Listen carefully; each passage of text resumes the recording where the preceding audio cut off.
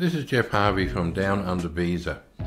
We are Australian registered migration agents here in the Philippines, Manila, and we specialise in doing visas for couples. This is Australians who are involved with, married with, living with, etc. Primarily we deal with ladies from the Philippines. We've been based here for the last 15 years, but we also do partner visas and tourist visas, child visas, etc. We do for those who are involved with ladies from Thailand and from Vietnam and from Cambodia. Now, if you are interested in what we have to say here, then please do a free assessment. Cost you nothing, take you 5 minutes. You'll see the details at the end, and we'll have a look at your case and we will give you an honest assessment as to whether we can help you or not. We're always painfully honest, we're well known for that.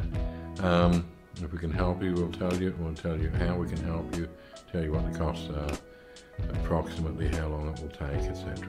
Okay, so please enjoy.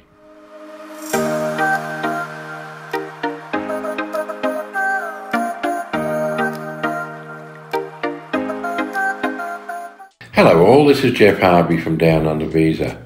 Now we are registered migration agents. That means that we are registered with MARN, Migration Agents Registration Authority, which is part of the Department of Home Affairs, which is what the Immigration Department calls itself these days. They change names every few years for some reason. This is what it's currently called.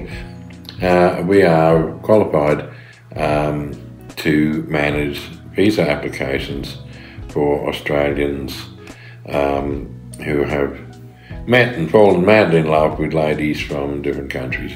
In our case, this is the area we specialise in. We don't do student visas, work visas, etc. Okay, we do visas for loving couples. We have an interest in that, and we have the patience, and we have the experience, and most certainly have the runs on the board. And we specialise in those applications from the Philippines, from Thailand, from Vietnam, and from Cambodia. Now, just a little brief thing about each country. Now, we're not matchmakers. I do not promote falling madly in love with anybody from a particular country. That job is entirely up to you. Every now and then I get an email from somebody saying, "Oh, can you find me a girl?" No. Can you find me a husband in Australia? No, most definitely not. We don't do that. Okay. Now, Philippines, why Philippines? Well, I guess this has been traditionally, probably since, the Americans were based here, when they were busily fighting wars throughout Southeast Asia. They had the military bases here. You look at old videos and old photos and films of Manila in the 1950s and 1960s, and every second person seems to be wearing an American military uniform. The place was full of American military, and they met and fell madly in love with the local ladies, and that's continued. And my wife is Filipina, and I actually live in the Philippines. Got a house full of adopted Filipino kids who I absolutely adore. It's a culture which seems to, they're pretty easygoing, they're pretty relaxed, they're pretty, they're nice, happy, sweet people.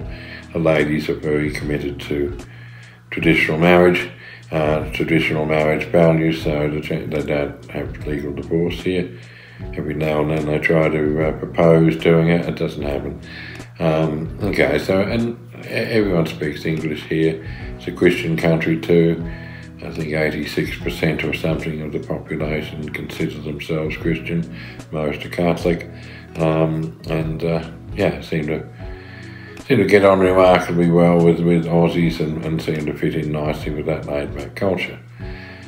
Okay, however, you can meet somebody absolutely anywhere, especially with various chat groups and what have you on the internet. Sometimes people aren't even intending, they don't go out and say, "I'm going to find our wife from this country." they're not looking for anybody at all. They just happen to meet somebody online, fall madly in love with them, and they happen to be from a different country. That's the most common scenario these days. The days of writing letters well, I started off writing letters to my wife, but we were married for 20 years, so that's a bit of ancient history these days. Most people are doing all their chatting through Facebook Messenger and various other things. Okay, other countries, Thailand. We do a lot of visas from Thailand. I suppose once upon a time, people used to say, well, I don't want to meet somebody from Thailand because they don't speak English. Well, since COVID, we've been travelling a lot. We've been to Thailand several times, and seem to speak pretty good English generally. I didn't find anybody who I couldn't talk to, whether that was in shops or restaurants or street stalls or whatever it happened to be. They seem to speak pretty good English. And they were a friendly lot, they were a sweet lot. Lots of very, very pretty ladies there, I don't mind saying. I'm happily married, but I have eyes. It's obvious that there were pretty ladies there. So, if you meet somebody from Thailand, well, good. Vietnam and Cambodia, I guess they're probably a bit of the world's best kept secret. For a long time, with the Vietnam War and everything that happened after that, people didn't go to Vietnam, but look, the world has changed.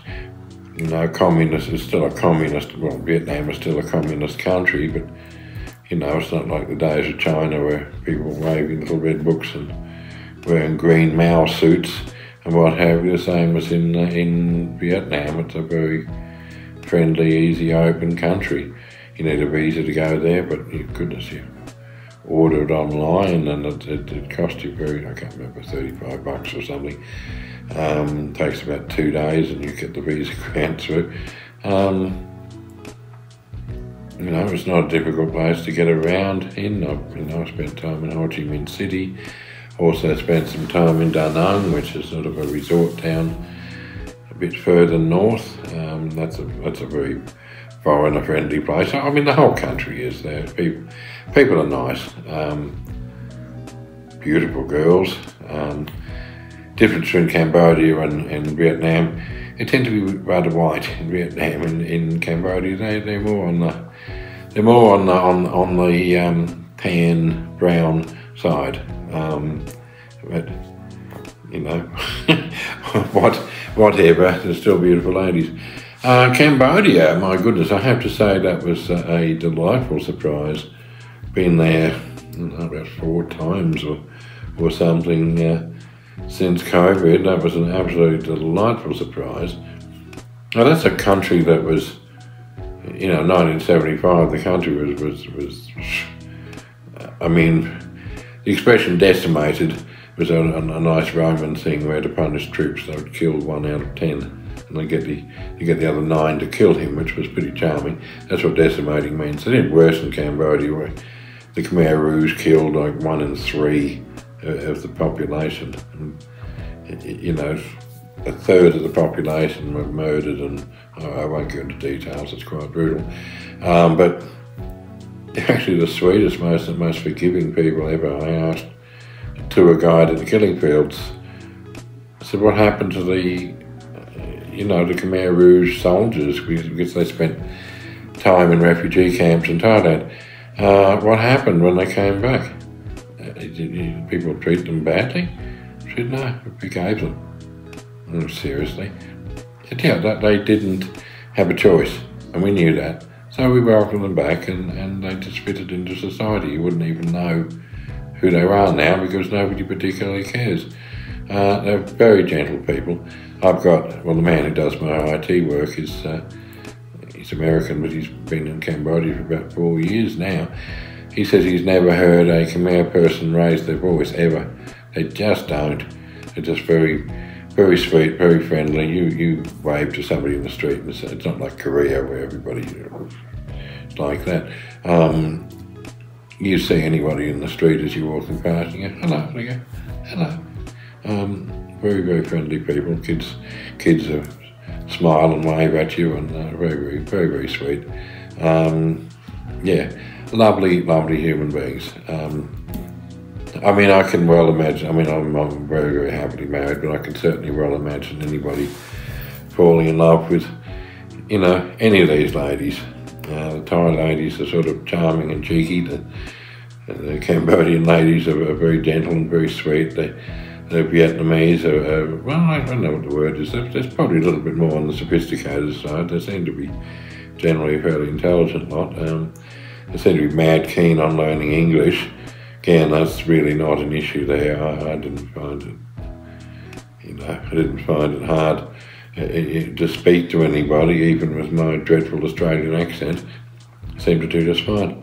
But anyway, those are the countries that we deal with, and primarily. So yeah, if you do, you meet, fall madly in love with somebody from there, if your relationship is young and you're not ready to make that solid commitment and you want a temporary visa, like a tourist visa, come and see us. They're not simple, easy things to get. They're refusing them left, right and centre at the moment. I think about, even in normal times, about 1 in 4 gets refused, and at the moment I would suspect it's probably higher than that. So yeah, if a temporary visa, tourist visa, see us. If you're at that stage where you're ready to commit to a partner visa, see us. Please go to www.downundervisa.com, okay? www.downundervisa.com.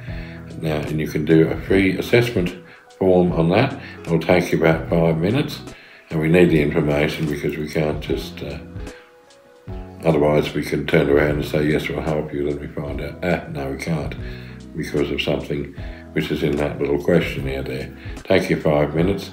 We'll come back to you after that and tell you, well, if we can help you. If we can't, we're going to tell you, rest assured. Nearly every day we tell somebody we can't help them. That's what we'll do. And if we can help you, we'll tell you what we suggest for you, what it'll cost, how long it will take. And then if you want to go ahead, we would be delighted to help you, because there's nothing we love better than bringing couples together. That's our calling in life. We have, goodness me, I wish I knew how many thousands of couples are in Australia now, happy as pigs in mud, because Down Under Visa helped them get through these hurdles in the early days. Somebody emailed me the other day, it's been 10 years. They've got 2 kids together, as well as 2 kids from existing relationships. So and said they're going great guns, they're really happy, 4 kids there. I'm hoping they'll do a testimonial video for us. I've asked them, it would be really nice. We get a lot of testimonial videos when somebody is, you know, they've just got together. They've just had the visa grant and they want to say how happy they are. But my goodness, you know, there are those who, you know, we have couples who, you know, 13, 14 years and still very happy, and still tell everybody, see Down Under Visa, they'll take care of you. Okay, I hope we can help you. I hope we can take care of you too. Thank you.